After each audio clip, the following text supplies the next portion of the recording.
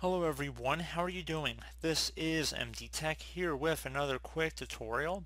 In today's tutorial, I'm going to show you guys how to hopefully resolve if you're coming across a problem where the yes button is appearing to be grayed out when you're trying to run commands or you're trying to open something up and the user account control window has no option to proceed. So this tutorial should hopefully be able to resolve the problem without too much of a hassle here, and we're going to jump into it. So this primarily deals with administrator rights, and if you want to be an administrator on your computer, or for some reason your account got switched over to a standard user account with such privileges, I'm going to show you guys how to resolve it. So first thing you have to do is get into safe mode, and in order to do that you want to open up the start button. Just off calling the start button one time, type in msconfig. Best match should come back with system configuration. Go ahead and left click on that. Select the boot tab, and then underneath boot options, check mark where it says safe boot, and then select apply and OK.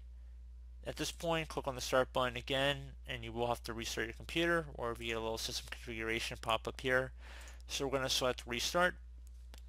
Make sure you are obviously closed out of any open programs or applications before you do that.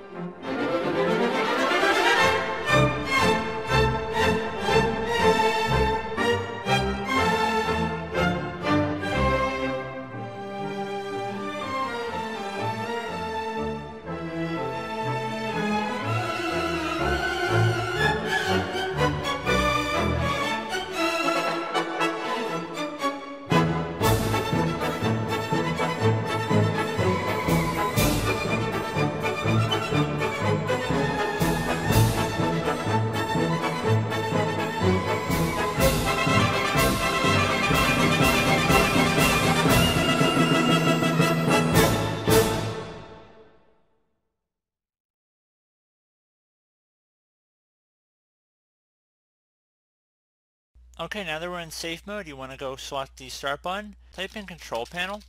Best match should come back with control panel. Go ahead and left click on that. Select user accounts, but make sure your view by set to large icons, you might not see it. So again, user accounts, select where it says change your account type, and make sure if you're currently set to standard, you want to select administrator, and then you want to select change account type. So pretty straightforward. I'm already administrator here, so that's why I'm not going to change it obviously. But if you're standard, you want to switch it over to administrator. Close out of here. And before you restart, you want to open up the start menu again, type in msconfig. System configuration should open up here. Go ahead and left click on that. Select the boot tab, and then uncheck where it says safe boot. Select apply and OK. Restart your computer here. And that should be about it. So once you restart your computer, the issue that you were experiencing should have been resolved. So I do hope this brief tutorial was able to help you guys out. And as always, thank you for watching, and I do look forward to catching you all in the next tutorial. Goodbye.